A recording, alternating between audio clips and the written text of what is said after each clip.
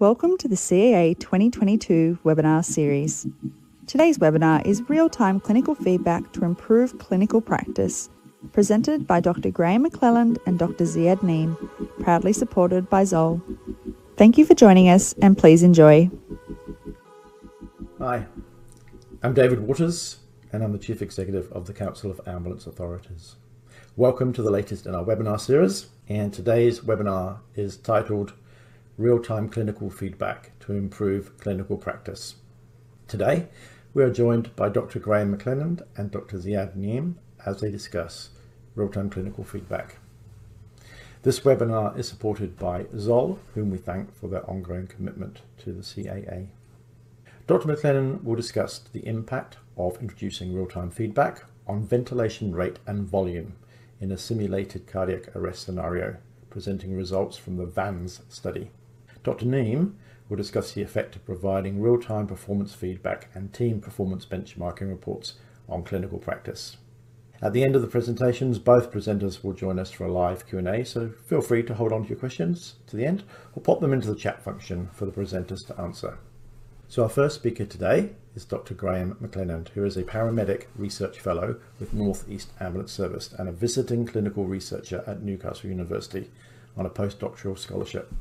Graham joined the North East Ambulance Service Research and Development Department in 2011, working on the head injury transportation straight to neurosurgery trial in what he thought would be a short secondment. A few years later, following that, he completed a National Institute for Health Research Clinical Academic Training Fellowship and a Master's in Clinical Research with Newcastle University. In 2018, Graham submitted his PhD at Newcastle University Institute of Neuroscience, focusing on pre-hospital identification of stroke mimics. Graham is also a member of the College of Paramedics Research Committee and editor of the British Paramedic Journal. Today, Graham will talk to us about the impact of introducing real-time feedback on ventilation rate and volume in a simulated cardiac arrest scenario, the VANZ study. Welcome, Graham. Good afternoon, everyone. My name is Graham McClelland. I'm a research paramedic working with the North East Ambulance Service here in the UK and also a researcher attached to the Stroke Research Group at Newcastle University. I'm going to talk you through a study we completed a couple of years ago now, the VANZ study, looking at the ventilation accuracy in the Northeast using Zoll feedback. For a bit of context, my service is one of 10 English ambulance services. We're one of the smaller regional ambulance services over here. So although we cover quite a large geographical area, we're actually one of the smaller services. We're still delivering over 1.5 million calls per year. So we're kept pretty busy. We're primarily a paramedic-led service. So nearly every vehicle will have a paramedic on. Most vehicles are double crewed ambulances or do have some rapid response cars which are solo crewed with paramedics as well, but most of our vehicles are the more traditional double crewed ambulances. Most paramedics are BSc degree educated, and certainly all the newer paramedics are, and that's an ongoing change across the whole of the UK, but just for a little bit of context in what our service is and how we're set up. So what this study was about was ventilations, and ventilations as part of CPR delivered during resuscitation. So we know that across England we resuscitate somewhere in the region of 30,000 patients each year out of a total number of arrests attended, which is a little more than double that. And we know that we want to deliver high quality CPR when we're resuscitating these patients. And high quality CPR involves not just the compressions where we get feedback, we get live feedback from the defibrillators we use, telling us how deep, how fast we're compressing, and that's useful. That improves the quality of the compressions we're doing. But there's also the ventilation aspect of delivering CPR. And actually we don't have, certainly historically, we haven't had the same type of feedback, the same type of data. We haven't known how good or bad we are at delivering ventilations. And without feedback, without data on this, we don't know. We're blind to how good we are at this. It's something we're all trained in, we all do. But when you're at an arrest situation and you're thinking through reversible causes and you're thinking through scene management and drug dosages and everything else, how much focus and how much attention do we give to each individual ventilation? How good are we at delivering it? And that's what this study is about. The literature, and there's a little bit of literature out there on this, suggests that actually we paramedics and emergency services people aren't brilliant at delivering ventilations, and certainly not ventilations according to the guidelines. We tend to under or over ventilate, more often over ventilate patients. How much under or over ventilating contributes towards patient outcome is difficult to isolate and amongst all the other things going on in a resuscitation scenario. But it makes sense and has face value that actually if we can get the ventilations delivered according to the guidelines, then it should contribute towards better outcomes. It's what we're aiming for, even if it's difficult to isolate the individual impact. But the literature suggests we're not brilliant at doing this. What helps and what is at the core of this study is this little device, a BVM sensor developed by Zoll. So this fits into our defibrillators that we use. And what it does is it gives live feedback on each and every ventilation that you delivered. So it goes into the airway circuit, cable connected to the monitor, the defibrillator, and it gives us live feedback on both the rate and volume of ventilation. So it allows us to collect data and see how good or bad we are. And what this looks like, if you can see down in the bottom corner of the screen with the orange header, is BVM feedback there. So it's telling you the volume in mils of each breath you're delivering. It's giving you a countdown to keep you ventilating at the rate you set, and it's giving you the average rate you're delivering at. And they're also nicely color coded. So green shows that you're within the guidelines that you've set. So you can see if the color changed, then you're outside of the guidelines you set. So a little bit of feedback. You can see there's the feedback there on the compressions as well and set up from the monitor. But that's what this feedback looks like in real practice. And we first heard about this back in October of 2019 when Zoll came over and demonstrated this capability to a number of us within NAS. And we saw the potential straight away. We thought, actually, that would be really useful. One, because we don't know how good or bad we are. And two, because we think it could help us improve. So over Christmas 2019, we put together the VANZ study, and we were ready to go by February 2020. As you may remember, in around March 2020, things went a bit strange. Pandemic, COVID, everything got a bit busy for ambulance services and the rest of the healthcare. So the study was actually delayed and we didn't launch until September 2020. So nearly a year after we first heard about this, we finally got to launch the study. And what the study aimed to do was determine whether introducing ventilation feedback could improve compliance with the recommended rate and volume of ventilation. And we did this in a simulated setting. So we did this using mannequins rather than jumping straight onto real patients. We wanted to collect the data around how good we were at the start, and to see whether this looked like it would make any difference before we jump towards those clinical trials. And based on a 50% compliance, we needed 98 participants to power the study on that. This is what we set out to do.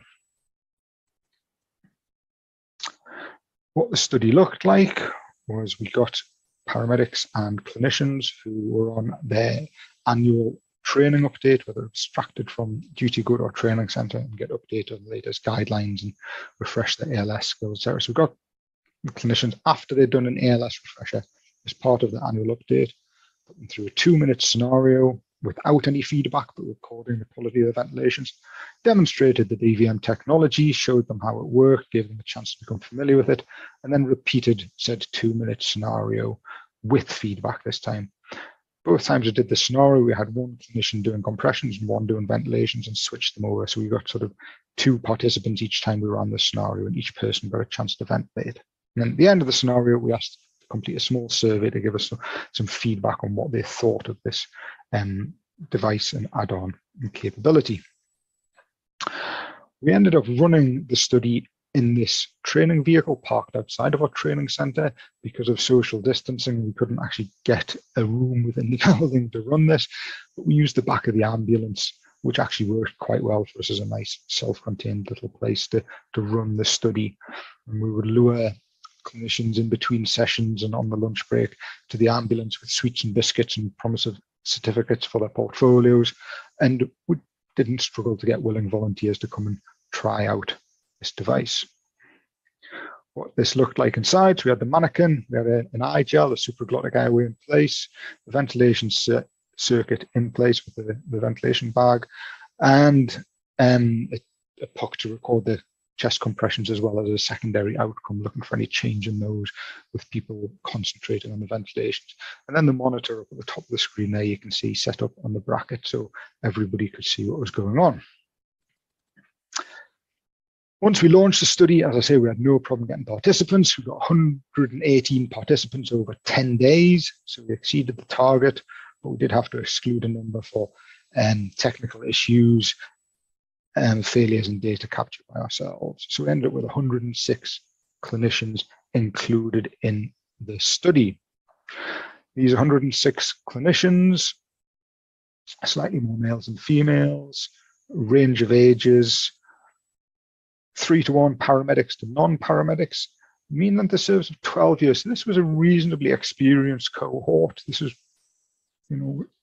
people who have been largely in the role for a while and ventilating somewhere around once a month as part of their normal practice, according to the data we collected, although with a huge range in there depending on role and how long they've been in the job. So that was what the participants looked like in this. So based on that 50% compliance with the targeting, 9% of those participants were able to deliver ventilations over 50% compliant with the guidelines. So 9% of the participants were delivering ventilations 50% compliant with the guidelines without feedback. Once we added in the feedback, that jumped to 91%. So we went from hardly anybody to nearly everybody able to deliver ventilations with rate and volume more than 50% compliant with the guidelines. And that was statistically significant, although with a difference like that, the statistics are a little bit cherry on top, really. I think you can tell the difference without the statistics. So it looked like it made a huge difference. I'm going to start breaking down this data. So the blue bars on the left are without feedback, the orange bars on the right are with feedback. And you can see that actually not just the sort of average ability to deliver half of the ventilations as they're supposed to, but actually the whole spread moved. Many more people were delivering much better ventilations. Very few were delivering poor quality ventilations and vice versa. So a dramatic swing on that primary outcome. Looking at the rate and volume individually, so our target volume was 550 mils plus or minus 50. So the mean volume or the median volume without feedback was 623 mils. The median volume with feedback was 546. So an obvious change to outside of guidelines, inside of guidelines there. But actually, when you look at the range, the spread of volume, some people were hardly ventilating at all. Some people were massively over-ventilating in volume. And the feedback narrowed that range dramatically and got the vast majority of people delivering within guidelines. So we eliminated the extreme outliers and got more people delivering volume, the appropriate volume with the ventilations. So another way to look at that, so these color-coded charts, so red is over-ventilating, green is within guidelines, blue is under-ventilating. At the top, we've got without feedback, bottom with feedback. And just looking at the colors, you can see in the bottom, it's mostly green, so most people are delivering most of the ventilations within the guidelines. In the top, you can see actually a lot more red in there. It's predominantly red. Most people were over-ventilating, delivering high volume ventilations. And some people were delivering all of the ventilations at high volumes. So it's another way of representing the same sort of data. But again, you can see the dramatic shift that happened. If we look at the rate now, so if you take the average rate, so the median rate without feedback was 10, the median rate with feedback was 9. So if you just looked at the averages, actually you wouldn't see much of a difference. But again, if you look at the range and the spread of rates, adding feedback in narrows that dramatically and gets the vast majority of people delivering at the right rate. It eliminates those outliers. Now, some people are delivering nearly 30 ventilations a minute, which that takes some effort to do 30 ventilations a minute. And that is, there's no doubt about that, is massively overventilating somebody. But adding the feedback in eliminates those outliers, eliminates the extremes, gets the vast majority of people delivering ventilations within the guidelines that we set, which was 10 plus or minus 2. And these guidelines are based on the European resource guidelines at the time. And again, we have the color-coded chart showing most people were overvent, or more people were overventilated in terms of high rate without feedback. And then with feedback, as you can see, it's nigh on all green across there. So, yeah. We had a couple of secondary outcomes in this study. So we looked at the difference between the paramedics and the non-paramedics.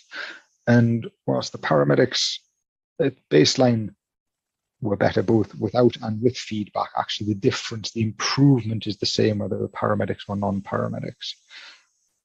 So again, we weren't powered on this. This was a secondary outcome, but it seems to improve the performance of everybody, regardless of job role, which is good to see. Another secondary outcome, so we had the measuring the chest compression quality, chest compression fraction, very good. This was only a 2-minute scenario, so actually people should be able to deliver chest compressions for 2 minutes, you would hope. Depth, now the depth improved between having no feedback and having feedback.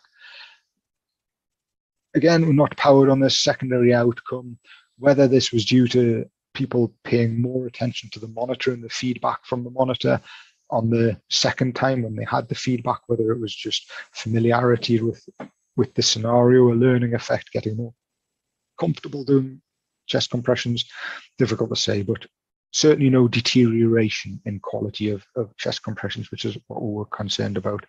And with regards to rate, very little difference there, still around the 3/4 delivering appropriate rate of chest compression. So no evidence of dramatic drop-off in chest compression quality by adding in extra feedback and something else to take note of on the monitor, which is good, reassuring. So we delivered a survey. We collected a little bit of sort of feedback from the participants at the end of the study. The vast majority of people thought the device was beneficial. The vast majority said they would always use it in practice. Most people thought that the training, the brief explanation we gave them was sufficient, and we literally trained them in 5 minutes. Here is the bag. This is what it looks like. Have a squeeze. You can see how it changes. This wasn't a long training program. This was a brief explanation, and most people thought that was enough. People generally thought it was easy to apply in practice, or very easy to apply in practice. A few changes people suggested around sort of audible feedbacks and not just having the visual, whether this could be combined into sort of one device with the, so we've got a CO2 monitor on the airway circuit, and then this, so we were concerned about sort of stacking more and more units in there, whether it could be combined, whether it could be adjusted depending on patient size. So these were a few sort of comments made by a small number of people. But when we asked sort of people just in the general feedback, it was overwhelmingly positive about the device and about the feedback and about how they thought this would be useful in practice. So qualitative feedback, survey feedback, very positive. So at the end of the study, I was one of a team delivering this, and we were very, very pleased. We thought this was a great outcome, very positive data, useful for us, positive trial, successful study, very happy. So this has now been published. It was published in Resuscitation Plus journal last year with the lead author of Carl Charlton, who's one of my colleagues. So the paper's out there with more details if you want to go and read about it. But we do recognize this has a number of limitations. It was a mannequin study. It was only a 2-minute scenario. They were only doing ventilations and compressions. They weren't concentrating on the myriad other factors that you have to think about at these settings. It was in an ambulance, so the dummy was on a trolley. It wasn't on the floor. They weren't, in the many places where you find somebody where you do end up ventilating them. There may have been a learning effect because people got a chance to do a scenario without feedback, then a bit of training, then they got to do a scenario with feedback. So there's a number of limitations to the study. But we have now moved on to a clinical study using this in practice. So the VANZ 2 study is currently running in Northeast Ambulance Service, and we will have the results of that later in 2022. So hopefully look out for those being published and presented later on. But based on the VANZ 1, we've now moved on to a clinical study because of the impact and the signal of benefit and certainly improvement in compliance with guidelines we saw there. There's a number of people to thank and acknowledge, and I'll say I'm part of a team with my colleagues Carl, Karen, Dan, Paul and Michael, who ran this within Northeast. We were supported by Zoll, who gave us the equipment to deliver this, although they had no input into the study analysis, the data, the results, the presentation, but they did support the study with the device and the technology. And all my colleagues at Northeast Ambulance Service who participated and gave us their time and their data and contributed to the study, because we couldn't do any of this research without them. So I suppose take-home messages I would leave you with is the BVM has got to be one of the most common universal pieces of kit on ambulances, certainly across the UK and I imagine across the world. But without data, without good data on how good we are at using this, how do you know? How do you know how good you are at ventilating without data? And I would say if you get a chance to collect it and use that to improve your practice, that's a great thing to do. Thank you very much. Our second speaker today is Dr. Ziad Nehme. Dr. Nehme is a paramedic and a Heart Foundation Future Leader Fellow with expertise in pre-hospital emergency care and resuscitation research. He has over 100 publications in leading international journals and has attracted a number of competitive research grants. He holds appointments as Research Fellow at the Department of Epidemiology and Preventative Medicine, Monash University, and as Honorary Senior Research Fellow at the Centre of Research and Evaluation at Ambulance Victoria. Also an Adjunct Senior Lecturer at the Department of Paramedicine in Monash University. He's also an International Associate Editor for the Journal of Pre-Hospital Emergency Care and Associate Editor for the Journal of Australian Emergency Care, and an editorial board member of the journals Resuscitation and Resuscitation Plus. Today, Ziad will talk to us about why out-of-hospital cardiac arrests are the most challenging cases attended by paramedics, and how Ambulance Victoria has launched routine post-resuscitation debriefing reports using improved functionality embedded into the Victorian Ambulance Cardiac Arrest Registry that utilises over 19 metrics based on guidelines to provide feedback on attempted resuscitations in Victoria. Welcome, Ziad. Well, thank you very much for the opportunity to present today. For those of you who don't know me, my name is Ziad Nehme. I'm a paramedic and a Senior Research Fellow at Ambulance Victoria and a National Heart Foundation Future Leader Fellow at Monash University. And for most of my early career, I've had a deep passion for cardiac arrest and resuscitation research. And so I'm incredibly pleased to be able to share with you today what we've been able to do over the last 18 months in the way of implementing a post-resuscitation or post-cardiac arrest debriefing report in the state of Victoria. So I do have a conflict of interest that I want to share with you today. I hold a number of government and non-government grants targeting resuscitation quality improvement programs in Victoria, of which some of those do overlap with today's talk on post-cardiac arrest debriefing.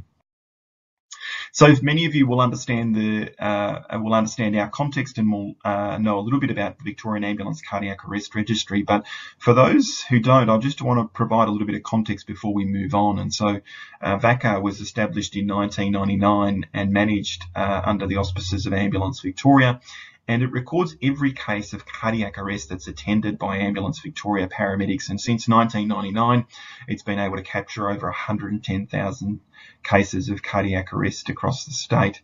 It represents a truly roadside to recovery registry because it captures information all the way from the resuscitation that occurs at scene, all the way through hospital and to 12 months post cardiac arrest, where we're now routinely calling patients over the phone and asking them a series of questions to ascertain their quality of life and functional recovery post their cardiac arrest. And what has really contributed to this process, I think, has been the collection very recently of on-scene resuscitation data since 2019 through our Zoll feedback pads and monitor, X-Series monitor, which really allows us to have a lens that we've never had before around resuscitation quality, which has really ultimately been able to lead to the team performance reports or team debriefing reports that we're talking about today. And so for those of you who follow me on Twitter or follow one of my colleagues on Twitter, you'll know that over the last 12 months, we've circulated and published both negative and positive news in the way of our cardiac arrest outcomes in the state of Victoria. And naturally, we've had a very considerable negative impact in our cardiac arrest outcomes associated with the COVID-19 pandemic.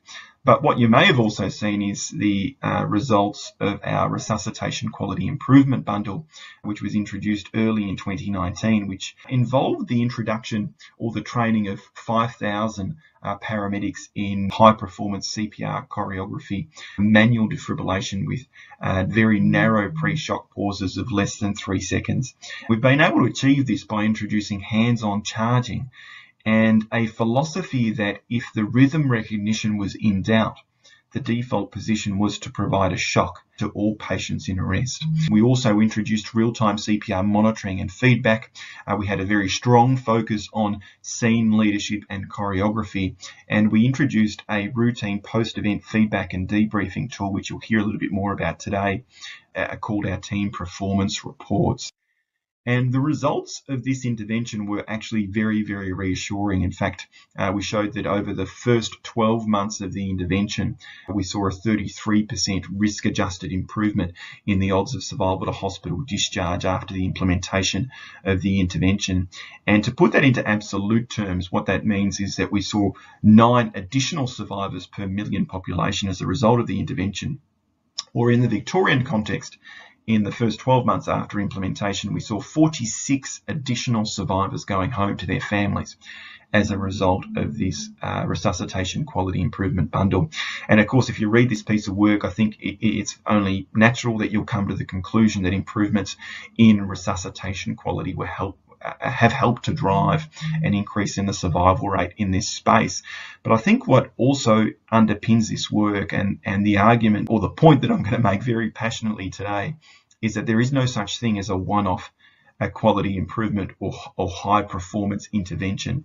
That is that all high performance interventions require a mechanism to be able to monitor, to be able to feedback, and to be able to improve performance such that you can maintain that initial performance that was present at the time of implementation. And naturally, this brings us to our team performance reports. But I do want to take the opportunity to take a step back for a moment and tell you a little bit about post-cardiac arrest debriefing before talking about our team performance reports and why they're important. And this is a piece of work like a treatment recommendation that was produced by the Education, Implementation and Teams Task Force of ILCOR in 2020. And they suggested that based on the evidence that a data-driven, performance-focused debriefing of rescuers after out-of-hospital cardiac arrests is warranted in both adults and children or pediatric patients. And that's based on very low certainty evidence. And so I want to give you a very brief snapshot of what that looks like. So this is based on a meta-analysis of 4 observational studies, of which 3 of those 4 observational studies involved in-hospital cardiac arrest populations. And they demonstrated by pooling the results of those 4 studies that teams that were exposed to a post-event debriefing had a 40% improvement in survival to hospital discharge compared to teams that weren't exposed to post-cardiac arrest debriefing. They saw similar improvements in ROSC and very minor improvements in compression depth, but they didn't see any improvements in survival with good neurological recovery, with compression rate or CPR fraction. And the conclusion was that although the certainty of evidence was low and derived largely out of observational studies, the task force acknowledged that the benefits of debriefing are probably likely to significantly outweigh any undesirable effects and also be delivered at a relatively low cost for most health systems, whether they be in the hospital setting or in the emergency medical service setting.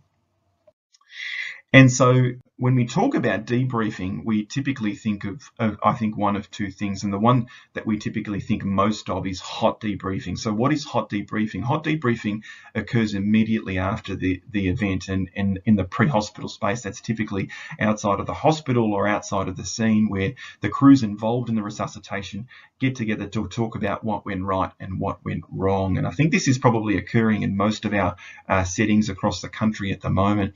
My main concern with a hot debriefing is that it's typically lacked objective data. And my experience, and I know the experience of my colleagues, is that typically hot debriefing is overly focused on what went wrong at scene and not necessarily what went right at scene. And in the absence of objective data, it's true that it's not clear how a fixation on something that went wrong can necessarily help to improve someone's performance, and in fact may actually get them to fixate on the error that may or may not be that significant or important in terms of the overall outcome for the patient. We also know that the evidence of effectiveness is limited in the hot debriefing space. And so in comparison, cold debriefing occurs days or potentially even weeks after the event has occurred. Paramedics have had the opportunity to compose themselves, perhaps gather some thoughts and impressions of the resuscitation, what went well and what didn't go well. And they sit down with their teams and potentially an intermediate person, a team manager or an educator, with objective feedback data that's been able to be scrutinised or measured from that resuscitation attempt. And that data is then used to help shape discussions about what went right and what can be improved. And we know from the evidence that this tends to be more supported by the evidence-based literature in terms of effectiveness.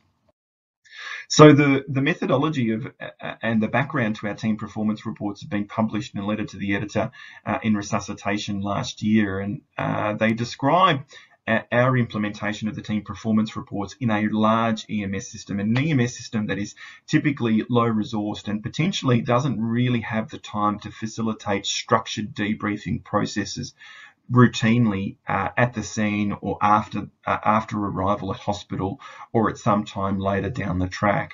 And so this is about integrating a resuscitation officer within our department who's been able to scrutinise thousands of cases every year based on these performance metrics, to collect that data, embed it back into the registry, and then be able to produce an electronic report that is automatically emailed out to paramedics on scene, or the paramedics who were on scene at that resuscitation attempt, their team managers, and potentially even their educators on scene, to be able to then formalise those discussions at some point later in the event. So most of these cases are adjudicated by the resuscitation officer within 72 hours of the case being embedded into the registry, and typically the report is issued within 7 days of the event occurring. And to be able to facilitate this process, we're using predominantly treatment data that's collected from the patient care record, but most of the data has actually been gained by the lens that we've been able to create on scene by having real-time CPR quality recording of cardiac arrest cases, thanks to our ZOL X series and of course our feedback pads. And so what are the 19 metrics that we collect? Well, we started off with 30 metrics, and after a 3-month trial and error process, we realised that about 19 metrics we could objectively measure, and it was feasible to report in an ongoing fashion. And those 19 metrics really target all aspects of the chain of survival, and they include things like the time of pad placements, whether compressions were visible at the time that the pads went on the patient. Of course, we've got quality CPR metrics, including recoil velocity, the time to first defibrillation, delays in terms of CPR fraction, pre and post-shock pauses, the time to key interventions such as adrenaline and amiodarone if it was indicated, whether an adequate duration of resuscitation was provided on scene. And then in terms of our post-resuscitation care, we're interested in knowing that our intubations were successful on first pass, whether our time was between ROSC and capture of a 12-lead ECG, whether the patient arrived to a PCI-capable hospital if it was indicated, and whether their blood pressure was greater than or equal to 100. These are the metrics that we're currently reporting in our team performance reports and are helping to shape debriefing that is currently occurring around our resuscitations. So one of the things about our team performance reports that I think is a little bit unique is that we benchmark ourselves, so that we set internal historical benchmarks on our performance, and then we try and beat those benchmarks moving forward. And the reason we've done that is because we learned very quickly that by setting international benchmarks based on the medical literature really undermines what we're trying to do. And if I can give you one example, it's around CPR fraction, where if you look at the medical literature, most of the studies will tell you that it's somewhere between 60 and 80% CPR fraction is achievable by crews on scene. But we're actually already achieving somewhere between 90 and 92% in our resuscitation attempts. And to set a benchmark that you've therefore already achieved or you can already surpass doesn't really provide any benefit in terms of trying to shift performance forward year on year. And so we've provided historical benchmarks. We can track very closely on how we're performing year on year with respect to the benchmarks that were set in the previous year. And I guess to summarize that, then really the only endpoint that we're trying to achieve in this process is really excellence. And it's this sort of idea that, you set a benchmark, once you've beat it, you need to beat the next benchmark. And so you're just naturally trying to shift your performance to the higher end. We're using a traffic light system, red, amber and green. Green means the top 20th percentile compared to historical performance. Amber means the top 50th percentile compared to historical performance. And if you get a red light for that particular metric, then you rank in the bottom 50th percentile. Now, our benchmarks are updated every 12 months, and they're based on the previous 12 months performance. So they're naturally contemporary benchmarks that are updated every year.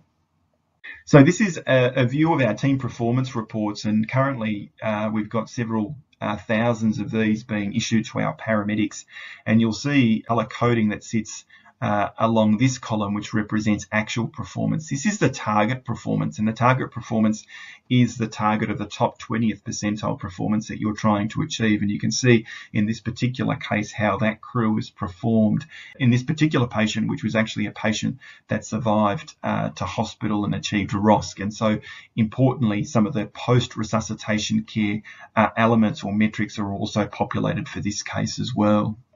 Crews also get in their team performance report a snapshot out of the Zoll defibrillator monitor, and so it gives them a really nice overview, particularly around some of the CPR quality metrics, such as rate, such as depth, to see when those metrics were actually provided according to the targets that we set. And you can see in certain cases, whoever was performing CPR to begin with, in this particular case, for instance, had a rate that was a little bit too fast to begin with, and maybe whoever was performing CPR second had a depth that was a little bit too shallow as well. So this gives us an opportunity to be able to address exactly who was performing CPR and to actually give the crew on scene a little bit of visibility days or weeks after the event in terms of some of these metrics, so they can put those pieces together in terms of their debriefing.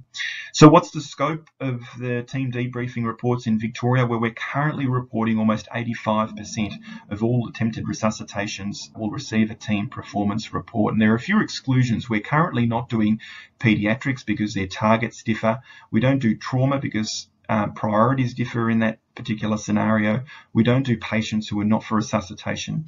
And we also don't issue a team performance report when a resuscitation attempt is withheld within 2 minutes, typically because evidence of futility is established in the first 2 minutes after a resuscitation attempt is commenced. One important thing we do is that we issue a report even if we can benchmark a single metric. And our view is that if we can provide information around one objective metric, then that's enough for us to issue a team performance report. And of course, we're issuing about 150 to 200 reports a month, and every month we have about 700 email recipients that receive these team performance reports. So how does it work? Well, a case is identified by the registry, and then within 72 hours, our resuscitation officer then scrutinises that case.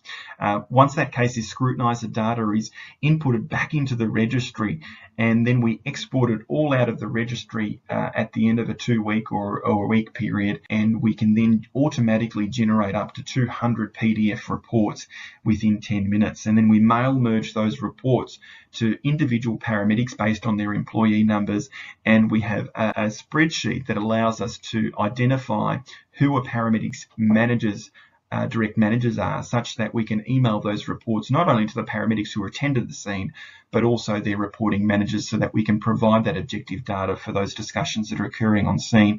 And fundamentally, the output of these reports is to try and shape those discussions that are currently occurring at the local level or the branch level.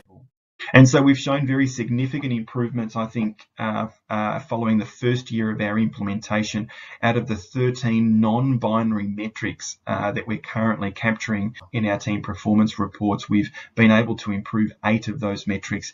3 metrics, particularly around CPR fraction and peri-shock pauses, declined. And bearing in mind this is during the time of COVID-19 pandemic occurring.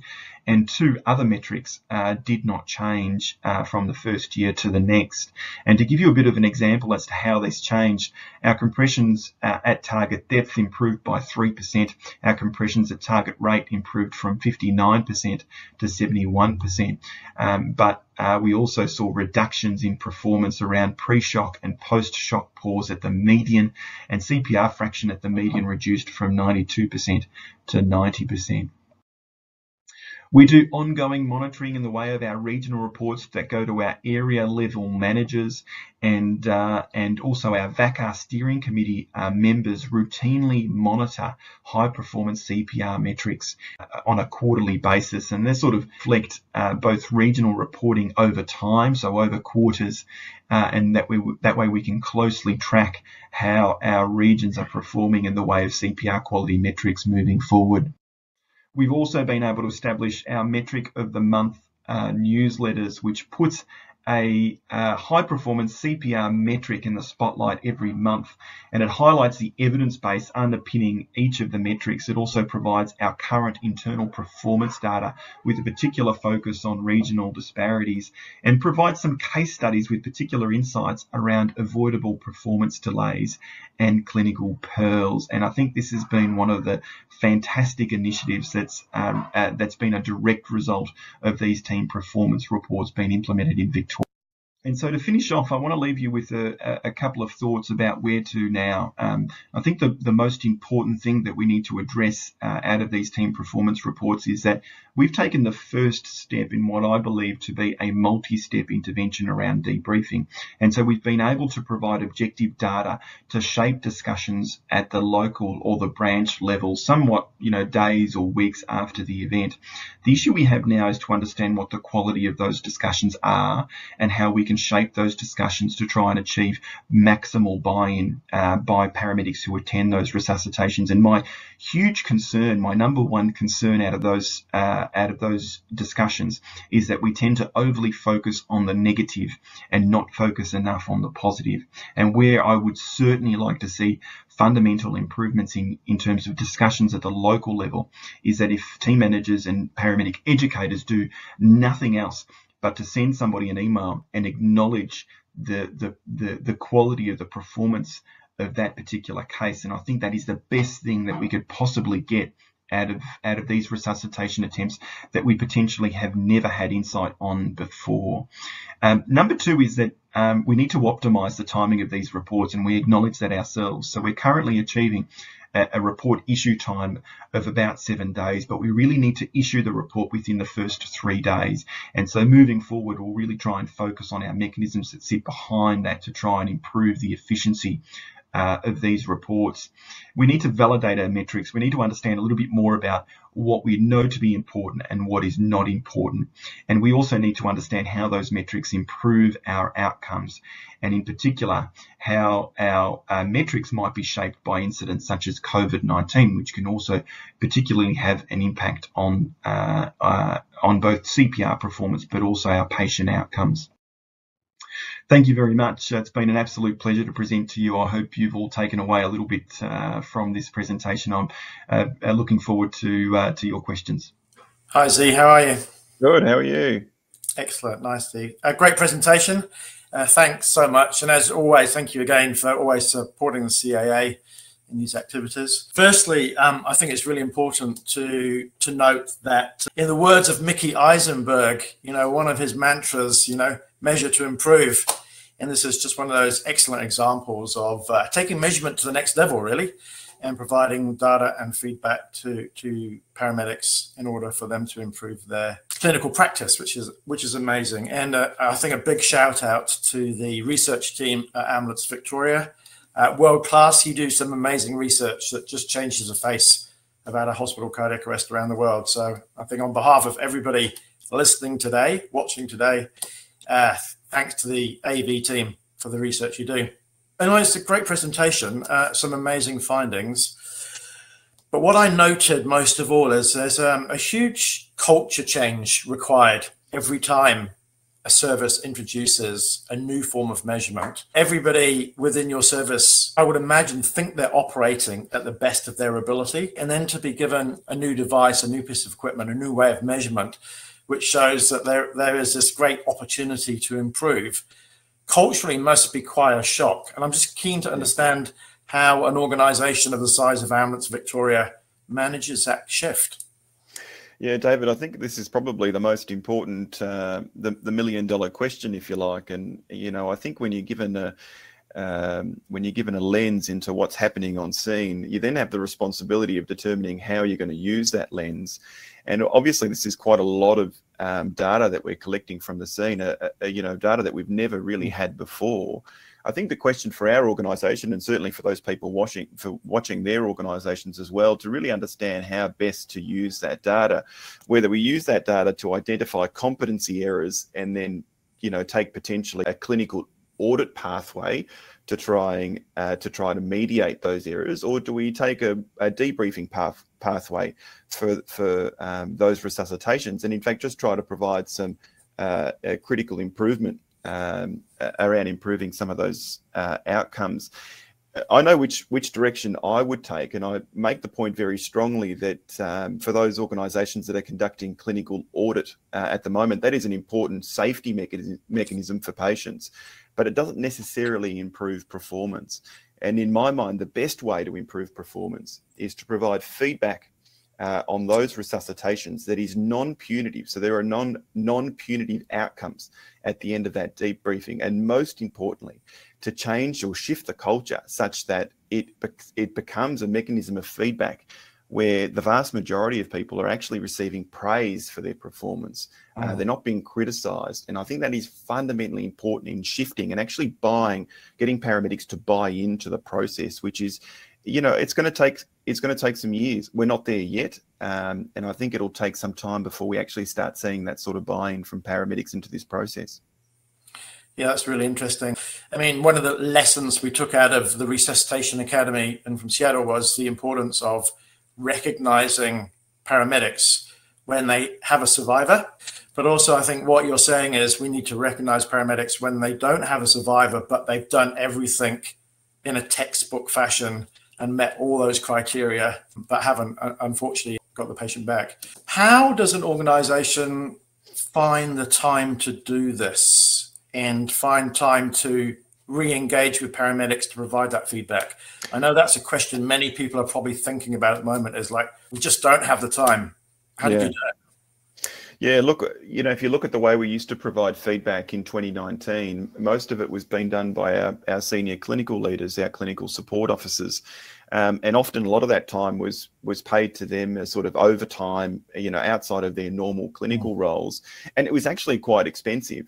It was also not very efficient because the process required them to sit down to review a case and then to provide perhaps a report or a letter to those individual teams. And as such, we could really only achieve, you know, about 20% feedback in terms of all of our attempted resuscitations.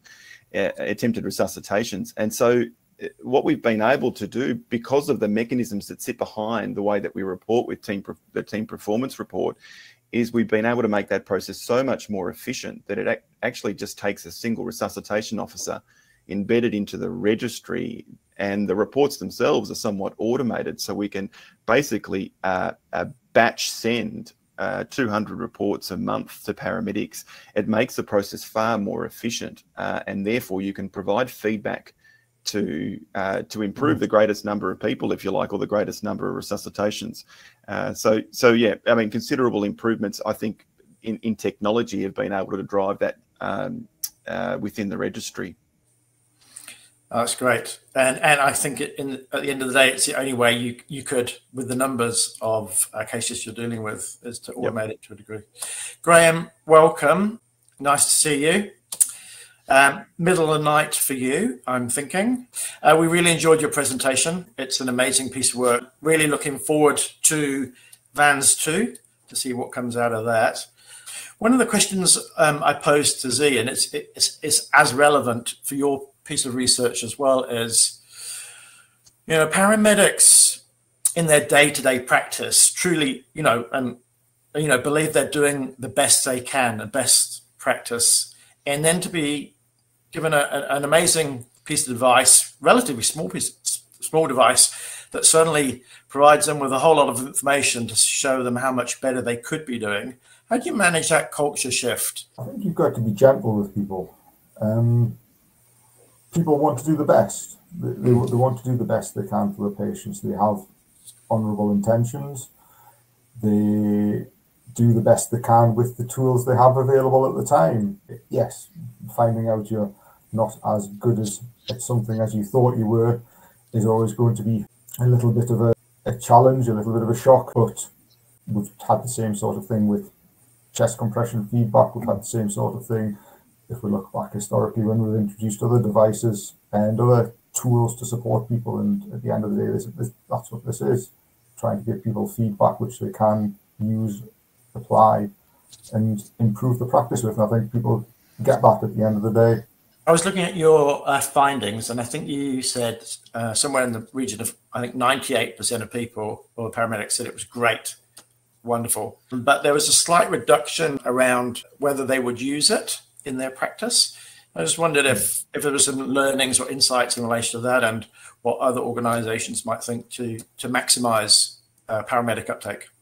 The qualitative findings, the sort of survey findings, were very positive in terms of how you overcome people's reluctance, give them time, show them the benefits, let them get used to things. It's another thing to add into what is a very busy, pressured environment when people are juggling a lot of information, and there's always challenging whenever anything new is added into that.